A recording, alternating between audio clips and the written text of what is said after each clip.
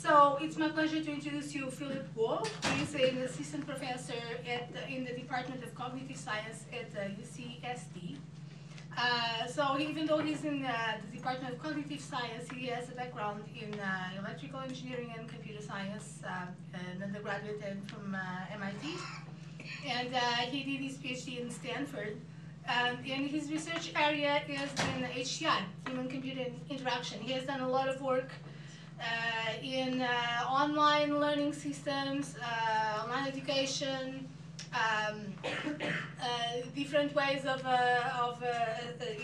assessing. His PhD was one of the first systems for actually doing some programming system for data scientists, for example. So I also came to know Philip for his extensive blog posting, which he did throughout all of his graduate school. And I think at least one of his blog posts went viral. A blog post about privilege and what it meant for his life growing up as a sort of an Asian kid in the U.S. And the kinds of assumptions that people immediately made by looking at him if they thought that he was a genius and knew everything. So that blog post I think was very, very cool and went viral. So, but he's here to talk about his latest work on programming at scale. So thank you, Philip, for coming here finally. Thanks, Krista. All right. Thank you for preemptively clapping. Let me get the mic on. So we're going until 3 o'clock. Yeah. There. All righty. So let's do this. So I would like to talk today about the work that I've been doing with students for the past about 5 years or so since I've been a faculty member. So I've been faculty for around, I guess, half a decade or so. And it's called Learning Programming at Scale. So I wanted to start with this picture. This is one of my best friends from childhood. His name's Kevin.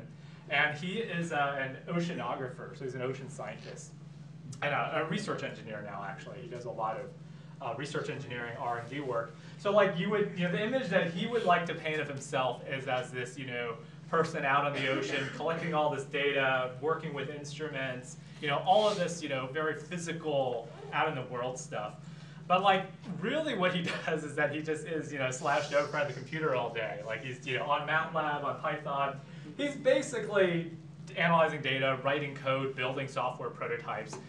He's basically a programmer. And I would say that like pretty much many, many, many people across the STEM fields and even beyond now are programmers nowadays. So what did Kevin have to learn when he learned programming? So he might have learned, he might have read something about algorithms, textbooks on algorithms, design patterns, kind of software engineering type stuff, or specific languages, right? Learning about the semantics and idioms of specific languages, C++, Java, Python, so forth. And what I want to argue in this talk, I think the kind of high-level point I want to get across to all of you in this talk is that learning programming is not just about learning to code. All right, so I would say this is what Kevin really had to learn. This is the dramatization. So here's what he really had to learn, right? So first, you have to learn some programming languages, right? You have to do C++ to interface with devices. You might do some Python for some data analysis or some connections with low-level drivers. You probably have to learn JavaScript nowadays if you're building any kind of user interface because it's probably on the web. So, along with these base languages, you probably have to learn things like Angular or React, kind of these application frameworks or UI frameworks that make it easier to build applications. So already he has to learn code, frameworks. He might use something like NumPy, which is matrix, efficient matrix operations, numerical libraries. Like Pandas, which is a layer on top of NumPy, which is a kind of a data science, data processing library. It's like TensorFlow, things that go with doing machine learning, doing stuff with tensors. You might have to learn about data formats like JSON, kind of APIs, kind of passing back and forth. People used to use XML a lot. Now people are a lot of using things like JSON and YAML. On the visualizing data front, you might have to learn something like D3 to do visualizations, or Vega, or these kind of higher level grammars. So he has to know about all this code. He has to know about these libraries. It's not all, right? So there are probably domain-specific platforms and libraries. This is actually a thing that he uses. It's for applied robotics. So kind of controlling these autonomous robotics, these giant libraries you have to interface with. You might use something like Jupyter Notebooks to kind of coordinate your scientific workflow and stack. You might have to use package managers such as pip for Python, npm for the JavaScript ecosystem, like Webpack for doing compilation and kind of packaging and minification of your web applications. You have to understand how IDEs work, Visual Studio Code, Sublime, all these Eclipse, all these IDEs with all of their hooks into these kinds of package management and other kinds of tools. You have to understand kind of something about operating systems, right? How Linux command line works, right? You have to understand version control. How do you interface on the command line or in GUIs with version control systems? And then, we can keep going on. And nowadays, so many things are being done in the cloud with web services and platforms as a service, things like Docker and Kubernetes, where you're packaging up your application so you could scale in the cloud. And if this slide looks like an absolute mess, that was sort of the point, right? That modern programming is it's not just about learning a programming language anymore, right? I mean, modern programming, I would say, really is split up into 3 parts, right? It's learning code. Of course, you have to understand code, fundamentally. I would also say that programming is about learning how to work with data effectively. Even if you're an engineer, you're working with data all the time. This is not just meant for, say, a data scientist or a data analyst. And finally, you have to understand how to work with your computing environment, which is getting increasingly more complicated. So I would say the learning programming is about learning code and data and the environment. And most programmers today, I would say, are what I would call self-directed adult learners. So these are people who are, like my friend Kevin, who are come into it as adults. They have to direct their own learning for a job purpose or for maybe getting a job and stuff. They are not kind of what you think of as your K-12 or your college student. Even if they might have learned in school, they have to keep on obviously learning throughout their career. So they're people like engineers out in the field. This is a workshop I helped teach about for digital librarians. So this is at Harvard a long time ago. These are librarians and information specialists who are learning how to code in order to kind of keep up with all this digital library stuff.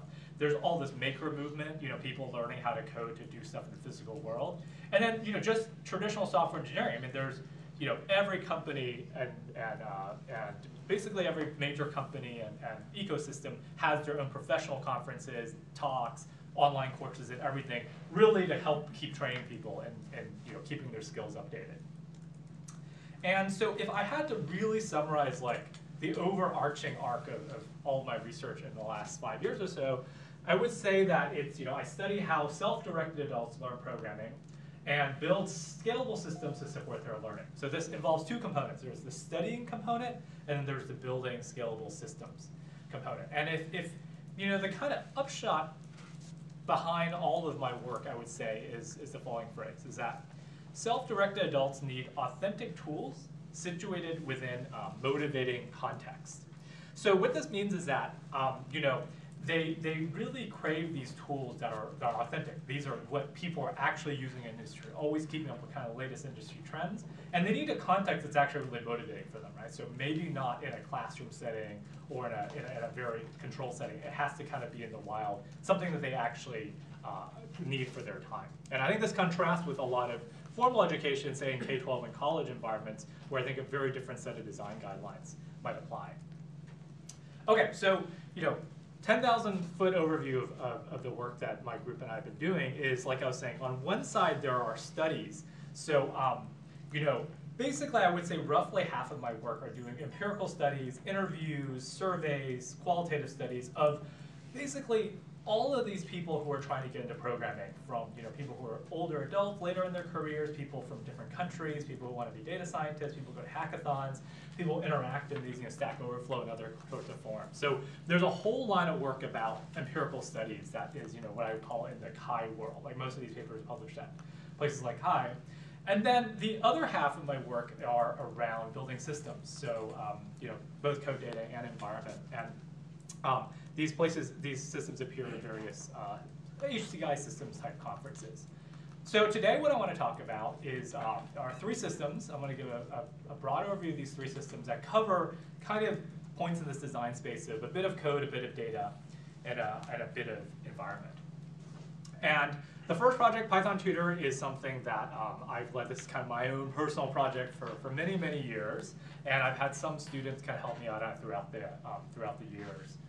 The second project, called DS.js, allows you to turn any web page into a data-oriented IDE. This is led by my PhD student, Xiong, who's a PhD student at the University of Rochester, where I used to work. I'm still advising him, so did a great job in this project. And then finally, Porta is the final project, and it was led by my master's student, Alok, who has since graduated. Okay, so first let's start with Python Tutor. Let strangers help you code. You know, for those of you who have been teaching or who have been taking classes in computing, you probably really relate to this, right? These school computer labs are quite magical places, right? This is where like a lot of this really good interaction and learning takes place, where people are gathering together, working on problem sets, you know, drawing diagrams, working in pairs. Like this is where, you know, I would even argue like this is why like, you know, universities like still exist for education, right? You know, we can learn all this stuff online and stuff, but you can't, it's really hard to replicate this kind of environment where you're running into people, learning from each other, instructors around and stuff. So this is the environment we really want. But the problem is that, you know, sad people like my friend Kevin here, like they're all on their own, right? Like if you are not in school, you don't get access to this magical environment where you get to, you're basically sitting over your computer in front of some books, online courses, you're just kind of sitting there on your own, and it's really hard to kind of figure out what's going on. So at the very basic level, the one problem is that no one's there to explain to you how anything works, right? So you might be able to read stuff from books or try out some demos, but like even something really basic like this, right? So we have a piece of code here with 4 lines, like very basic code. You know, if no one is really explaining this to you or helping you figure this out, it's not intuitive what actually happens when these lines of code are run, right? And it's actually it's purposely underspecified because I didn't tell you what language it is, right? So depending on what language it is, this could mean very different things. So, you know, assuming it's Python, there's a certain kind of semantics that happens. So the tool that I've been working on over the past few years, called Python Tutor, is attempts to address this issue. So it's a website, you can all go to it. You can all go to it right now if you want, but we'll be able to see that you're on the website. I'll tell you why in a bit. So you go to the site. It's actually aptly not well named because it actually supports a lot of languages now. It started with Python, but it supports about half a dozen languages. So here's the code. You just write code, it's just the normal web thing. You hit visualize. It runs a code, it creates this runtime trace so that it actually allows you to step through and visualize this, all the runtime control flow data structure. And you can go backwards as well, because basically once you run the code, it runs in the server, it collects all the values, and it gives you back this, this nice visualization that you can step through. So here's kind of some design points here. So this is a demo for Java. It works for a bunch of languages. So it shows the control flows. It looks like basically like a single step debugger. So it's the mental model here. It's like a debugger. You're stepping through your code one line at a time. And then you see the stack frames kind of growing down by convention. There's active frames, there's local variables, and statics and global and so forth. And then you see these data structures rendered in somewhat clean way. So it's kind of a linked node, node list data structure. And there's a lot of engineering that goes behind this to basically make it work like as though someone was drawing on the board. So the design point here is, this is not something you throw, a billion lines of code at and you have it run forever. This is something that really tries to replace or emulate this kind of blackboard, right? So these examples that you're drawing to illustrate specific language concepts, very much in the small, to really try to hit up whatever instructors are doing. And the design of this ended up being quite successful. I think it coincided a lot with the launch of MOOCs, which is these massive online courses, things like Khan Academy as well as Codecademy, really launched around 2012. The project started going a bit earlier, but this is when I started recording usage. So this is the number of pieces of code visualized. So like every time someone hits visualize, we just record the code. And Python is most of it, unsurprisingly, because the tool started out as being for that. And it's over about 50 million. If you add all the other languages, it adds a few, tens of million. So like these are non-trivial. It looks not that big because just the Python is huge, but like there's actually quite a bit of activity on the other languages as well.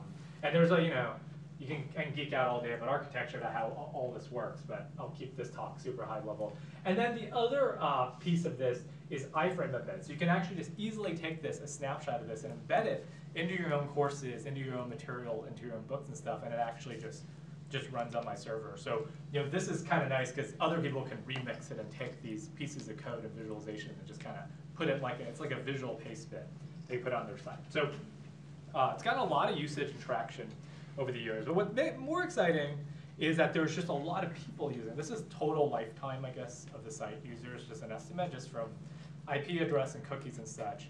I really like the map.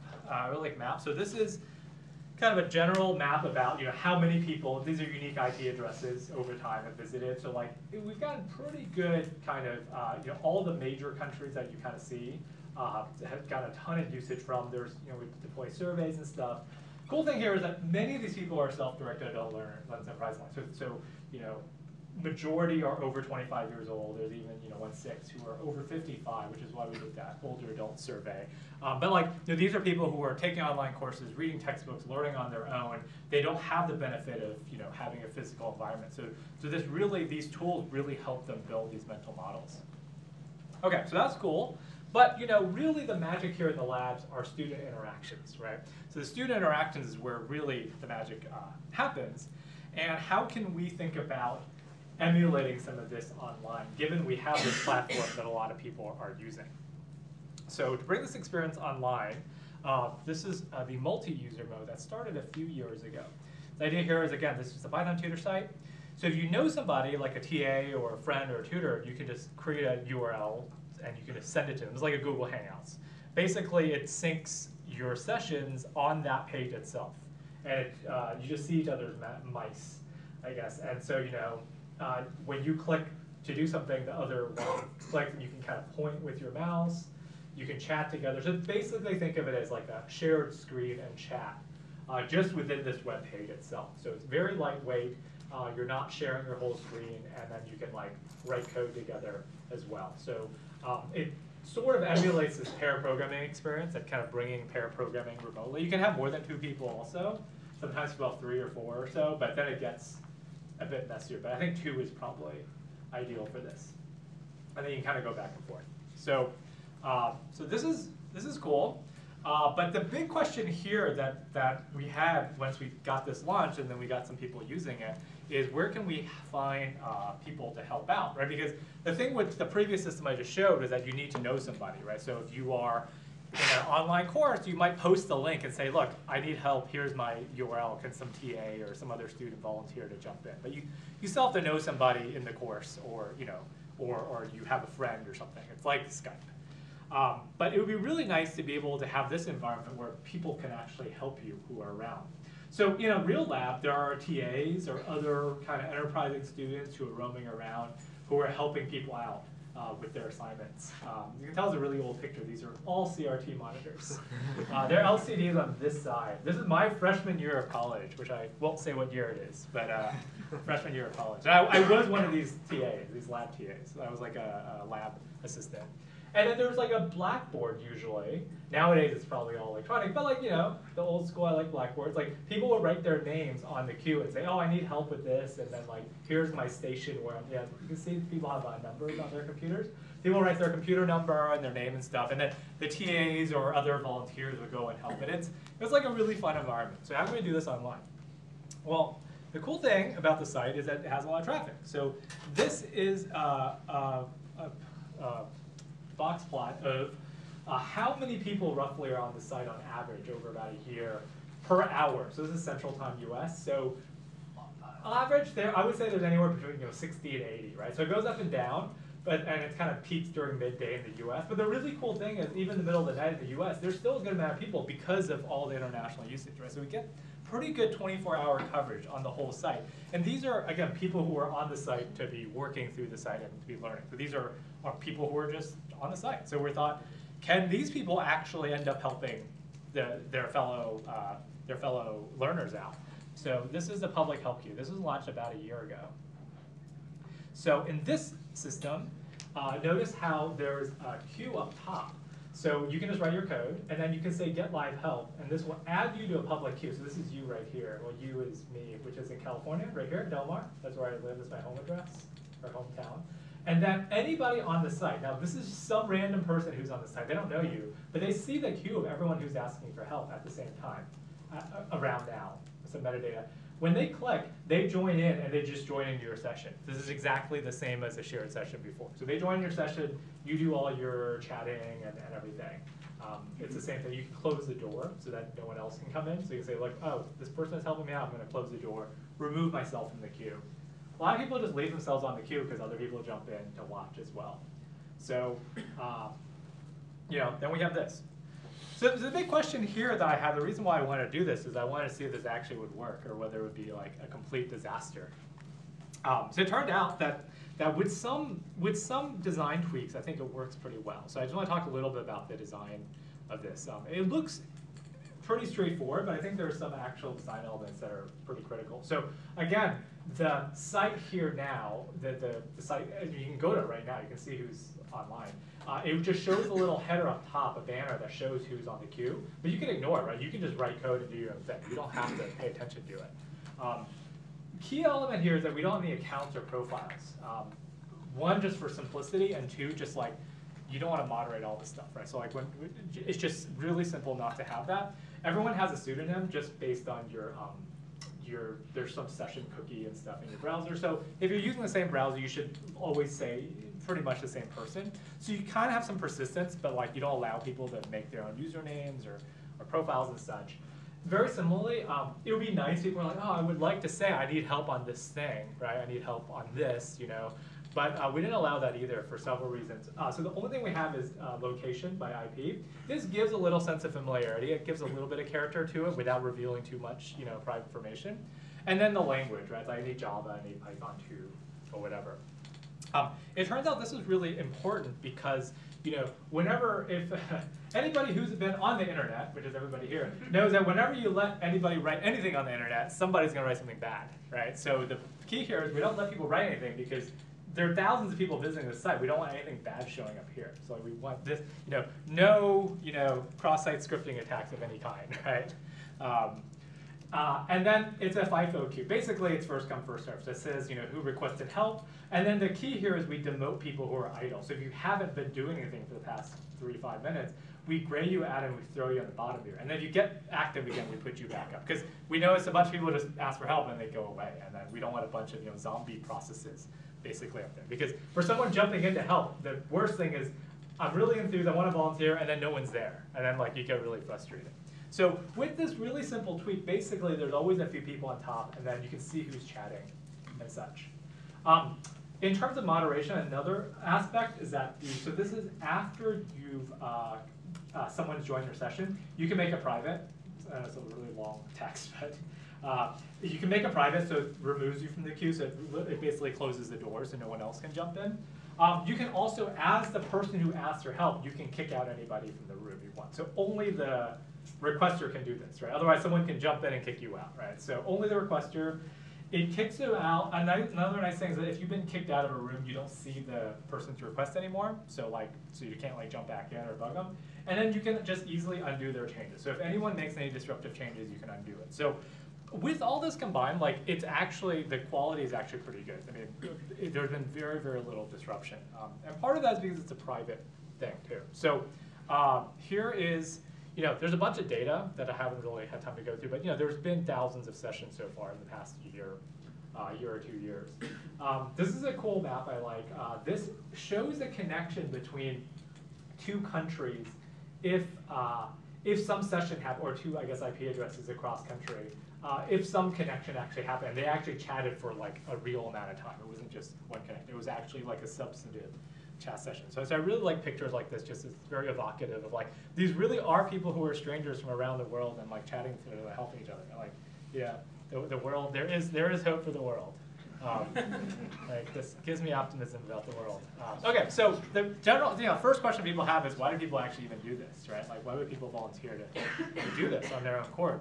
So we did a mini survey, when you're jumping in, you can take a little survey. A big one is just people taking breaks. But this is very similar to what you see in the computer lab, right? You just kind of help out your friend, take a break. You want social interaction, especially because you're so isolated, you're learning online on your own. It's nice to have someone else with you. Paying it forward was another thing that I really liked. So if you look at the data, about a third of the sessions have people who helped. So I had to parse this. People who were the helpers, who jumped in to help, they had actually asked for help before. So this is clearly not someone who's a teacher. This is someone who was actually on the site getting help. And some of them even said, oh, I wanted to pay for it, and this seems cool. Another one is actually actual teachers. So they're teachers. programmers bored at the office. So this is the Stack Overflow crowd. And then like, people who are retired or otherwise out of work as programmers who have free time on their hands. And it generally makes them feel good to help out. The vibes you get really are this kind of intrinsic motivation, altruism, and this kind of shared struggle, right? So this is definitely something that we keep free. It's completely voluntary. It's self-moderating and everything. And it's purposely lightweight in this way. Here's just a really brief rundown of how a session goes, kind of very typically. So you ask for help, some volunteer join. There might be some observers that come in. At first blush, it may seem kind of weird that there's lurkers kind of coming in, but this is common in chat rooms and other stuff. People just they're curious. So unless you kick them out, people just leave them in there because there's some stat here. I don't have it detailed, but like there's some cool stat about how there are people who are lurkers. This is very common in forums, right? They're lurk for a while, and then later they actually jump in to participate. So we want to actually encourage this observational behavior. Then the volunteer just says, what do you need help with? How can I help you? And then either it fails fast, so like some percentage of sessions like, oh, I don't know what's going on, or like, I can't help you. Usually people are polite enough to just close the window and leave because then it shows that the room is empty, so then someone else can try later. But usually once it actually picks up and goes, people actually end up chatting. And the key here is that the visualizations act as the scaffold here. So like, there's a lot of statements like this where they're actually talking about the visualization. I think this is where the visualizations come in handy, right? Because if you just have a bunch of code, it's actually very hard to talk through it. You just say, oh, printf this or printf this, and just like print a bunch of stuff. But you have the diagram here. You're actually talking about the diagrams, you're pointing to the diagrams. I think this is where the real magic behind the system is. And then, if they get the resolution, their bug and stuff, say thanks. And then the really fun thing here I like is this post-resolution small talk, right? So like, they would ask about additional resources. Like, oh, like, do you have other stuff I should read or other links? Or like people would offer like, oh, you should look into this or look into that.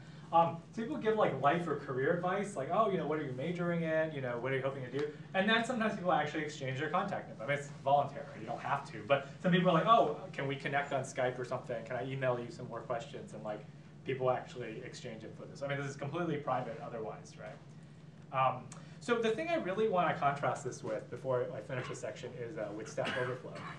So something like Stack Overflow or a moderated discussion forum or Q&A site, they've been able to keep question quality high relatively because they have actually really strict rules and moderation. Like, it's like if you're new to Stack Overflow, it can be really scary because like someone's going, oh, you didn't follow rule 3B. Wikipedia is the same way, right? Like these online communities are extremely strict because they want to be a curated collection of answers.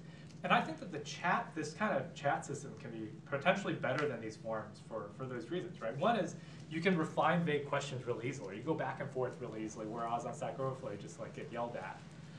You can build rapport, right? So this off-topic small talk is actually, something you can actually do because, Stack Overflow especially and Wikipedia and stuff like they don't want you to banter, right? They want you to stick on topic. Volunteers also felt immediately appreciated because you can just get immediate kind of gratification. It's also private and ephemeral. Like there's no, log trace of this. This is this basically means there's no spam, there's no trolling, there's no real incentive for someone to post bad stuff because like no one else is gonna see it. Another question you might be wondering is, do people actually learn anything? And of course, we don't know whether they actually learn anything because we just see their chats. But from their chats, we did this kind of discourse analysis, and like, it turns out that they actually learned, gave some indicators that they got some understanding in the lower 3 levels of Bloom's taxonomy. So this is a taxonomy of kind of sophistication of learning, and it kind of goes up. So remembering stuff is a lot of times about syntax and mechanics, which for all of you here who are experienced programmers, might seem trivial, but it's something that trips up beginners a lot, right? So even remembering the syntax, just little things like that someone can just correct you on is really important. I would say understanding is about semantics, so understanding the mental models of how languages, programming languages work. And then application is, you sometimes see these cases of saying, okay, I have a few problems to try. I'm going to try this. Let's try another one that's similar, and kind of see if you transfer your knowledge. So in sum, the thing with the Python tutor is that I think that the cool thing here is that the shared motivating context, which is this environment we're all trying to learn at the same time, even though we're in a different place, plus these visualizations that are supposed to be really accurate to what people are learning, this gives rise to this ability to give anonymous live help that I have not seen much in other places. It's a kind of a very unique avoidance that's different than, say, Stack Overflow or a discussion forum. All right, any quick questions on this before we move on to the next section? We can do questions afterwards as well, but any quick, yes? Why not audio? Why not audio? Some people wanted, or video and stuff. I think part of it initially was just bandwidth. Also, I don't have any proof of this, but I think that people will be more self-conscious to do audio with a stranger than the text. That's just my own just gut intuition that I wouldn't want to do audio with a stranger, but text may be okay. Any other quick questions? Yep. If someone's kicked out of a room unfairly, is there any appeal process for that? Yeah, so like kicked out unfairly, there isn't really. We kept this fairly lightweight. Another design point is that like there's nobody actually maintaining the system, so we couldn't really have any good moderation. We just let people self-moderate. So yeah, all of this we have not built in. Can we do one more? Yeah. Do you have any number of percentage in people who ask for help and didn't get any reply? Oh, didn't get anything. Yeah, there's a graph somewhere. I don't have this up time. The basic gist is if you're willing to wait long enough, someone will come help you. Most of the people who don't get help is because they don't wait that long. Like if you wait, I think if you wait more than 5 or 10 minutes, somebody will run into it. They may not be great, but they'll at least try. But I think the total numbers, I don't have a great number. Okay, so let's move on to part 2. Part 2 and 3 are going to be a little bit shorter. So part 2 is DS.js. So let's change gears a little bit to talk about data now. So this is the kind of landscape of what my friend Kevin has to deal with in his programming, kind of hypothetical landscape. So one way you can imagine data flowing is that he has some devices that are physical. These are underwater robots that collect information in the ocean. It pipes into some low-level driver. This might go interface with C++, and then this might go to some machine learning libraries and such. Communicate through an API. It's getting kind of contrived, but communicate through an API with some like Python that uses a processing, and then it goes. The API also drives the front end, right? It's not that ridiculous nowadays because you have these multi-component systems, and I would say here that I think that modern programming, just programming in general, right? This seems kind of obvious, right? You're using code to manage data, like data structures in your code, but really I think nowadays people are using programming to manage data in the large. Right? I think programmers are turning to what I call end-user data scientists, right? That in order to be a good programmer nowadays in a lot of fields, you have to understand how to measure performance, to profile it, to optimize. You have to collect usage metrics, deployment in the field, do A/B testing. You have to understand basically how to play with data really well. You're not just programming something in isolation. All of your stuff touches data all the time. So that's why I think that learning basic data science is critical for being a modern programmer nowadays. So how do people now learn data science? So mostly people are using environments, IDEs like R Studio, Jupyter Notebooks, MATLAB, these monolithic IDEs on their desktop, and you're bringing pieces of data into the coding environment, right? So you have something like CSV files, you're importing into a data environment, you're hooking up with the database, you're hooking up with NoSQL, you're hooking up with API calls that you're grabbing from the web. You're stuffing everything into this IDE and then playing with it. Some issues with this, especially for learners, for people who are starting out, is that there's all those installation and configuration issues. You have to manage databases, you have to manage software packages, you have to understand the command line to kind of understand how to play with data, to kind of put stuff in. You have to understand file systems. All these things, again, as experienced programmers, you kind of do second nature, but there are a lot of barriers for beginners to get through. Another thing is that the code and data are disconnected, right? So code is one place, it's in the IDE. My data is somewhere in databases, a bunch of files strewn everywhere, they're remote APIs. They're all managed separately. And these IDEs are just not meant for teaching or for learning, right? They're meant for production use. So the twist behind this project, my students' project, is what if we could reverse this? What if we could bring code directly to data instead of bringing data into code, right? So this is data bring to your code. What if we could bring code to your data? So what this means is that, what this means in practice is that we are going to use the web as the source of data, because like the web just has data just up the wazoo, right? So there's Wikipedia, it's like a simple example. You have data tables here. You can imagine like there's CSV files everywhere in the web. There's JSON files, just data everywhere on the web. And what this system does is it turns any web page into an IDE for playing with data. So here is a demo of how it works. So this is Wikipedia, just a web page. So if you go to a web page, any web page, and you find some data tables you like, you click on this extension thing, it's bookmarklet, and then it lets you add an editor onto the table. So what just happened here really fast was I clicked on this bookmarklet, which is basically injects some JavaScript code into the web page. So it injects JavaScript, our library, into any web page. It allows you, and it basically parses all the tables that it can recognize that have values in it, such as this HTML table here. Then you can put an editor in here, and then this editor, this T7, I guess there's a bunch that created before, this actually is the parse table. So that actually is that data. It's just kind of in a parse format. So this is in a data structure now. So the cool thing now is that you can now write code to just process your data. So the data can come from HTML tables. It can also come, our prototype is HTML and CSV. So a lot of websites just link to CSV files, like government data and stuff. So if you can find it on any web page, you can just click this extension, and then you can it just gives you a coding environment right on the web page. It's JavaScript because it runs on the web page, but nowadays JavaScript libraries can do anything, right? You can do visualization, you can do machine learning, you can do data processing, they're like GPU enhanced. You can just do anything with JavaScript now. So you can import whatever libraries you want and just start munging the data on the page.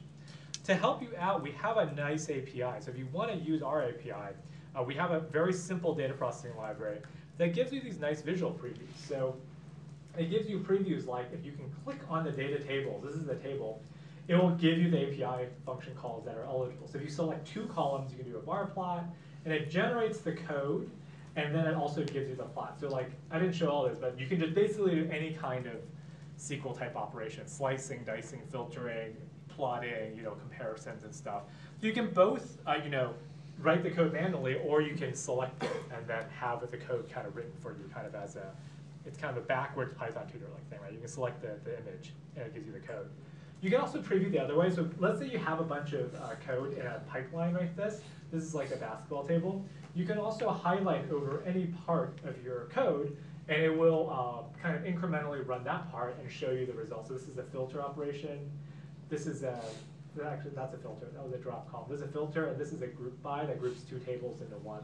So the idea there is that, again, it's scaffolding to help learners who are starting to play with data to see what's going on, while they're coding. So if you don't have this, you just have to write all your code by hand and print everything out. Again, it's very similar to Python Tutor in that it's like a Python Tutor for data-oriented operations. So, very briefly, since we're running short on time, I just want to contrast the desktop setup with DS.js. So in a desktop setup, you have to install all this IDEs, you have to do all this Unix-y stuff, all this command line stuff. Here is it's super simple, right? Anybody, there's actually not even an extension. It's called a bookmarklet, which means you just literally bookmark our site, and when you click on it, it just injects JavaScript into the page, because that's just how the permissions work out perfectly fine because it's all running within the context of that page. In a traditional system, the code and data are disconnected, right? You manage them all separately, databases, files. The cool thing here is that everything's together within the page, right? It's within this authentic context of the page. Like, I want to play with Wikipedia data about population growth. I'm playing with it on the page itself. And the cool thing, which I didn't show, is that this URL you can just share with someone that actually packages it all up. It's just the page itself, just basically enhancing the web page with your own code. Finally, these IDEs are just not designed for pedagogy at all. So we designed this API to be very novice friendly. We have this visualizations like the Python Tutor. So visualizations to help people out with visual scaffolding. So this is a system that my student made. So we'll do questions that I'm gonna finish up with the last section, which is called Seeing Through Expert Blind Spots. Okay, so let's step back again and think about the messy giant landscape. So you can imagine someone like my friend Kevin having to learn multiple programming languages, which is not unusual nowadays, right? Because you have to have some front end, you have to have some data processing, you have some kind of drivers to hook up with, say, hardware. But I think learning this is still not enough. It's hard enough to learn basic languages and frameworks. But I think that what a lot of learners do is they hit what I call the cliff. I don't know a better name for this, but I just made this up. So what the cliff is that you can learn all you want. I mean, you can become like the master of C++ or Python or JavaScript, but like there's like such a barrier to what real stuff you can build unless you do this, right? Like unless you actually start to understand and work with all of this grimy infrastructure and environment of these libraries and package managers and intricacies of deployment environments and command line and stuff. It's just really hard to build anything kind of realistic. And I think the problem is getting worse and worse nowadays. As programming becomes more powerful and more accessible, it's just harder and harder to run from this stuff. Like these abstractions are so leaky, you just can't hide from this stuff. So I think that now programmers are increasingly what I call their end-user system administrators. Right? So back in the days, you could write your code and maybe you have system ins or DevOps people take care of all this. Nowadays, yes, if you can hire your own folks to do this, that's great. But a lot of people just have to understand and do that on their own. And it's because the environment that code runs on is just getting more and more complicated. And this is something that is just, I think it's exponentially getting worse. So how do people deal with this, right? So they basically are reading tutorials on the internet. There are not really any textbooks that deal with this because stuff changes so fast. So they're reading tutorials about Docker, Amazon, TensorFlow, Pip. Every single combination of buzzwords you want to throw on here. There's some tutorial for Webpack, Visual Studio Code, Webpack, ESTM, Angular, whatever. Like there's just tutorials everywhere. So I'm sure anybody who's been building modern software has had to read through these tutorials. And one problem is that these tutorial websites are like extremely buggy and error prone. They're extremely, extremely error prone. And it's not because people are bad at writing tutorials, it's because software environment's so complicated. The first one is that the learner's environment probably is different than the tutorial creator's environment. This is like absolutely hard. Like if you're teaching a class and you try to write like, here's how you set up this on your system, with 300 students, somebody's gonna be like, I have Windows Vista or something, or I have some old version of Windows, or like, I'm not allowed to set this up, or my Mac upgraded itself, and like this doesn't work. It's because everyone's environments are so different. The other one is, even more frustrating, is that like, operating systems, libraries, they get updated so fast. So like your tutorial probably has some weird part that doesn't work next month or next year. Then there's also this idea of an expert blind spot, right? So if you're an expert, you often have this blind spot that you don't think about saying certain things in your tutorial. You don't phrase the things in a certain way because you don't really remember what it was like to be a beginner. So the worst part here, again, is that like when people make these tutorials, they may be really well-intentioned. They put these up on the web or whatever, but they can't really see what's going wrong when people are trying to follow the tutorials. It's really just, you're just throwing your tutorial up on the web, and that's it. And maybe someone complains to you in a forum or in an email, but like, you don't really get much feedback. So the question here behind this project is, can we help the creator see through their blind spots, and then can we show them precisely where learners are struggling when they're following these tutorials that are just in the wild? And the way we do this is with a system that's called Porta, which does two things. It first records how learners follow a tutorial. So it just basically is like a web recorder that records while you're following this tutorial web page, where are you scrolling to, where are you hovering over, what are you doing? And the second part is, the essential part here is what else they're running on their computer. It's recording other activities on their computer as well. So here's how it works. So basically, how it works is that you have a tutorial web page. This is one from an intro class that we taught. It's a bunch of web development modules. So here's the web page of a tutorial. It just has a bunch of text, sample code, some videos on the side, and so like here's some instructions, do this, click on this thing, here's a video you can watch. Very typical of, say, web development or system sort of stuff. So here is what happens when someone is running the tutorial with the Porta extension installed. So imagine I'm a student in the class, and I run this, or I'm a user tester. What the system does is it records a screencast video of me using the system. That's pretty straightforward, just records my screen. That's good. But the key thing here is it records a bunch of metadata as well. And the metadata is used to actually fragment a segment or video. So the metadata here, first is mouse position, so just kind of metadata about where your mice is at all times. We know about your browser, so we know what browser tabs you have open, where they are, videos, whether you're playing the videos, scrubbing through the videos, the JavaScript console, whether there's any errors, whether you're playing with stuff in JavaScript and stuff. So we record a bunch of browser activity. The other things we go off the browser, right? So we record stuff that you can do in your IDE, such as running compilers or interpreters or build tools. This is not just for Visual Studio Code. It actually doesn't have anything to do with the IDE. It just we wrap the toolchain executables in just a wrapper. So like GCC, for example, you can invoke it through any IDE, and it will record arguments and what files it's compiling, what files it's outputting and stuff. So we record all the stuff you're doing while you're coding. And then we record terminal actions, right? So bash, other shells, we just kind of interpose in the shell. So we record the fact that you ran package managers or packing tools or compilers and stuff. So we record all of this activity about what you're doing. And what's the result of all this? The result is that we create what's called a tutorial profiling visualization. So the analogy here is to code profiling, right? So like in a code profile or a software profile, you run your code and you see the hotspots of where the code is spending a lot of time. So this is the exact same idea, except we're doing it over the entire coding tutorial. So basically the visualization, the simplest form is it looks like a heat map. It just says, look, someone lingered over this slide for a while and they did something. So if you actually scroll through, the visualization at the most basic level has a bunch of options, but it's really just the original web page with a heat map on the side. So now, as a tutorial creator, we can see, look, everyone was lingering over that. Well, that slide is really red. Why did everyone go on that slide? And then you can zoom in to see what people were doing when they were on a specific part of the tutorial. So you can kind of pinpoint hotspots and then see what's going on with those hotspots. So here's the basic kind of visualization. So there's the original web page, which is the original web page.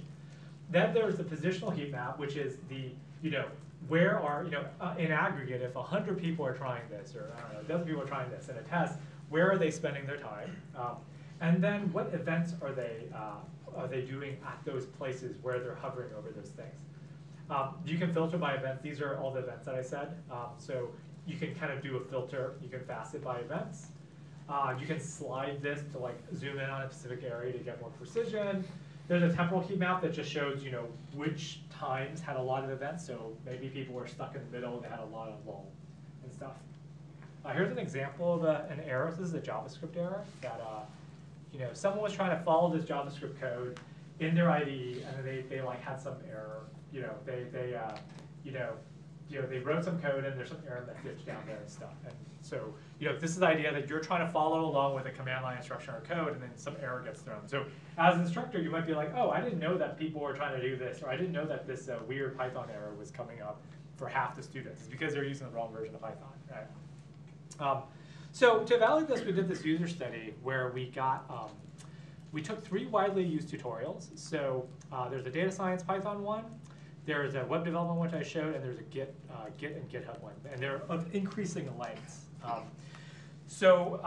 These have been tested in like several classes, some MOOCs, like a lot of people have used these tutorials. This is not just something we made up, like these are actually heavily used.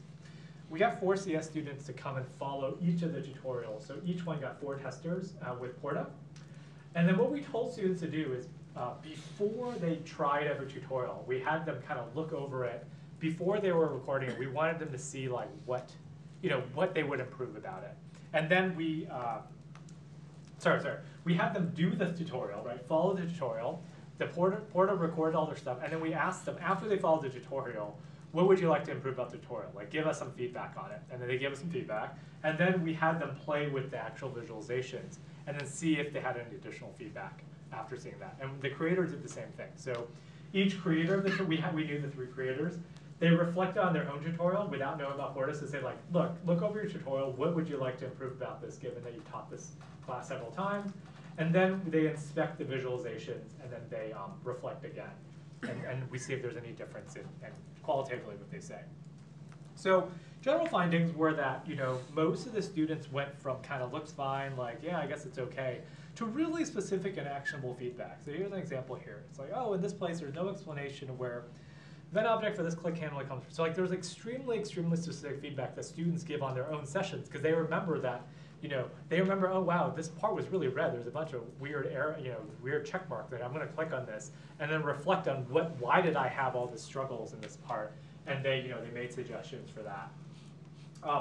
All 3 creators, again, very similarly, went from kind of vague ideas about, yeah, I guess the tutorial could be improved this way, to, again, very specific improvements. So like they're like, oh yeah, this starting code blocks or colons indentation. Like this is a Python example, right? So it's like, oh, maybe I did talk about this, so several students got tripped up because of indentation here. So again, you know, the cool thing here is that everybody saw surprising behavior despite these tutorials being heavily used before. And they were really surprised. This kind of is an indication of this expert blind spot effect. It's like, I create the tutorial, I think this is great, and then when I actually can get feedback from students using it in a really compact way, I can actually see, oh, well, I probably didn't see this thing initially. Okay, so wrap up. Last 5 minutes I want to wrap up just kind of with some final words here. So what do these systems have in common, right? They kind of tackle very different problems, but the common thread here has been kind of visualizing state, right? So what the Python tutor does is it visualizes code execution state in the small, very much in detail. DS.js visualizes this code and data linkage, right? Kind of connections between code and data. And then Porta visualizes learner activity, kind of visualizes the process of someone going through a piece of code and tutorial and where they struggle. And I think in a lot of the work we've done visualization, a theme has been that I think these visualizations should act as scaffold, but they shouldn't hide the grimy details and realities of code. I mean, there's this temptation for, you know, to really abstract things out visually, and I think that these visual environments can be good for certain kinds of design education elements, but I think, you know, for these kind of professional programmers needing to work with code, I think it's important to design these visualizations as supplements rather than as replacements, perhaps. And this goes back again to this theme of self-directed adults needing authentic tools situated within motivating context, right? So like, Python tutor got this really motivating context of this worldwide community of learners. DS.js, the context here was real web pages that people really were interested in. I really want to find out about sports because I like sports. Let's try to do some data analysis on sports right on the page. And Porta, the context is these are real tutorials that people are needing feedback on that are in the world. So these systems all kind of live within these motivating contexts. Now, my final minute, I want to go back again to this horrendously messy slide. So, you know, if you kind of take all this in and you think, oh, there's a lot of stuff here, you know, think about, you know, what would this look like in 5 years, right? Chances are, you know, these exact terms will be kind of different. It might get more complicated. What about 10 years? About 25 years? I mean, it's like, you know, it'd be foolish to try to predict what's going to happen in the next, you know, quarter century, given that 25 years ago things look so different. But here are some, you know, some vague ideas. I think that, you know, programming will evolve more multilingual code. It already does, but I think it'll just become more. Like, knowing one language really well is just not going to cut it anymore. It's going to, you know, different pieces of languages, different DSLs are going to be for different settings. It's going to grow more reliant on data, right? All this revolution of machine learning nowadays, it's all about data and interacting with code. And they're going to be for more complex environments. So this is, you know, programming is not going to be on desktop computer. I mean, no one even has, you know, desktop. I mean, these are all laptops now, right? You're going to be programming these autonomous devices, programming our homes, right? All these things are distributed systems, ubiquitous computing systems, smart homes, self-driving cars, you know, scary or not, you know, people programming these things, making apps for these things, making interfaces to these things. And then even more scary, our own bodies, right? I mean, these devices, implantable devices are coming up. And like, you know, how much do you trust people who are programming these? Hopefully they have good tools for, you know, sets that's going to go inside people. So, you know, just thinking about the future of programming, it's going to really be off the desktop. It's going to be on these environments. And consequentially, programmers, they're going to need to be polyglots, right? They're going to have to be conversant with all different sorts of code, different sorts of languages. They're going to have to be data scientists. And they're going to have to be system administrators. Like, you know, when you're working at this level, you just can't get away from the systems and the environment and all this stuff. You just have to be able to run that head on. And here's the paradox that I see, kind of the parting words here, is that, you know, there's been a lot of great efforts in the last decade, especially with this revitalization of computing education and real interest in making coding more accessible to more people. I think this is great. I've been following this along, you know, online learning, things getting kids into programming. It's amazing, you know, making this more accessible in terms of just jobs, in terms of computational literacy. You know, I think it's just a great thing for the world. But what I see is that, like, as it becomes more and more accessible and more people can do this, which is great, more and more learners are going to run headlong into this cliff. And this is what I'm really afraid of, right? That, like, you have people from all, you know, from the studies that I've done, people from all sorts of different backgrounds, all sorts of different, you know, majors, fields, life experiences. You know, they're all getting into programming, but like they're more and more running into these abstraction cliffs that are really hard.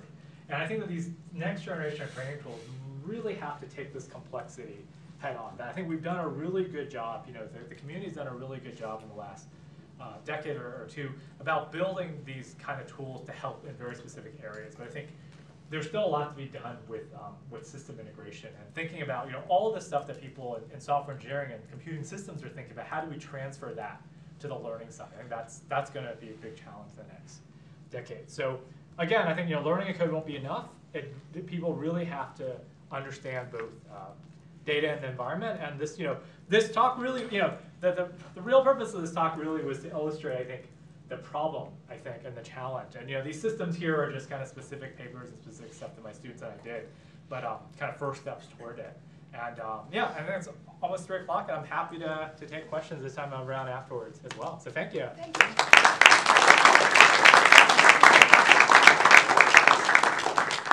We have time for some questions. Yeah, go ahead. Any difference between teaching an adult and a kid to program?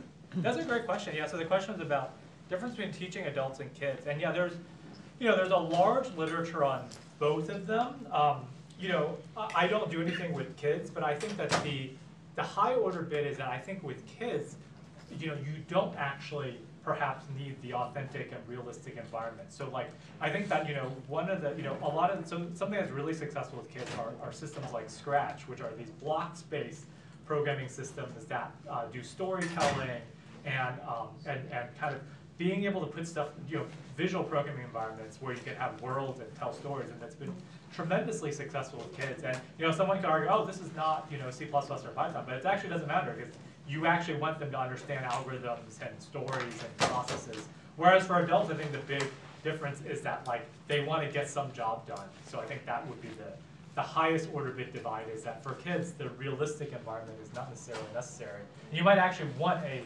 specific environment catered for kids. Whereas for adult learners, these sorts of realistic environments are probably more essential. Those are really good questions.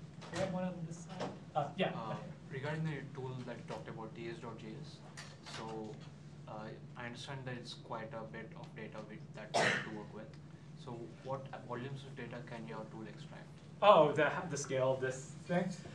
It's whatever browsers can handle. It's not meant for big data, right? So it's meant for whatever fits on the page. I mean, but if you play with libraries like D3 and JavaScript, JavaScript, if you even just write pure JavaScript, you can ingest probably in the order of megabytes, right? I mean, even something like, I've seen stuff with up to 1 million rows run in the browser just fine. You say like 10 to 100 megabytes probably runs fine. But yeah, it's probably not petabyte scale. But yeah, it's bigger than anything you would need for like just playing on the web. Yeah, back up. Hi, my name is Mustafa. Thanks for your talk. Great. I'm a PhD student here. I wanted to know what the word authentic means in the contexts where it's emphasized. I don't think it was. Yeah, that's a great, I guess I should have clarified that. That's a bit of jargon. So the authenticity argument is sort of, it sort of goes back to the question about kids, right? So I should get a less jargony term for it. So what it means is that like, I guess the DS.js thing is a good example. Like, this is that. In this context, like this is an authentic context because like the people who want to use this, we can imagine them using it on real web pages that they care about, right? That they're motivated by. Like I'm motivated by sports, you're motivated by the environment or by geography. Whereas a non-authentic context would be like these kinds of blocks-based systems for kids, right? So they're non-authentic because you would never go and program something with that in the world, but it could actually be good also for say a kids population. But yeah, for these, I think the authenticity comes in like these are real tutorials and web pages rather than say we're making you into an artificial data environment. How is that different than from motivating contexts? Oh yes, I think they're pretty similar. I should probably refine the word. Yeah, so I don't think they're at odds with each other. I think they are pretty similar. I should refine that sentence a bit. But we can talk afterwards about that. Okay, great. Thanks. Other questions? Yeah. Yeah, I found Porta to be kind of an interesting tool, but I was wondering if you guys had ever explored like, so I noticed you have like the heat map kind of function where you explore like what parts of the page like people are stuck on, and I was wondering if you ever saw like if people were like taking certain keywords and maybe like searching them up externally, because I feel like if you could see what other supplementary resources people are going to other than documentation, that might help with like improving the learning process on the original Yeah, documentation? yeah. So as part of this, because again we trace all the browser activity, you can actually see if someone goes. I don't remember if my student was the one who ran all these studies, but like you can actually see like here's an event, and they actually search for this string on Stack Overflow, and they actually jump to this other. So you can see like I'm on this tutorial, but I jumped to these 3 other websites, and like we actually website visits I think is one type of event. Yeah, we don't have a good visualization of that, but you can at least access that data. Cool. Can we do one more? Yeah. How did you like seed or like get this out into the world or publicize for people to start using it? So I'm particularly curious about the Python too. Yeah. That could be a whole talk. Okay, I have a whole talk just on this. A lot of it was just kind of incidental. I mean, a lot of it was just timing. It was just that, around the time I was making this, it was toward the end of grad school. It was really that this online learning thing was taking off, and Python was a very popular language for learning. A lot of these intro courses were doing Python. So like, and it searched well, I guess, on Google. But yeah, it was very organic. Like there was not any, if it hadn't taken off, I would have done other stuff, right? Like it was extremely, extremely organic. Yeah, it was completely sort of an accident in a way. I don't know how to replicate it. Okay, well, Philip is going to be around in the social hour, I guess. So you can talk to him a little bit more. Thank you, Philip. Thank you so much.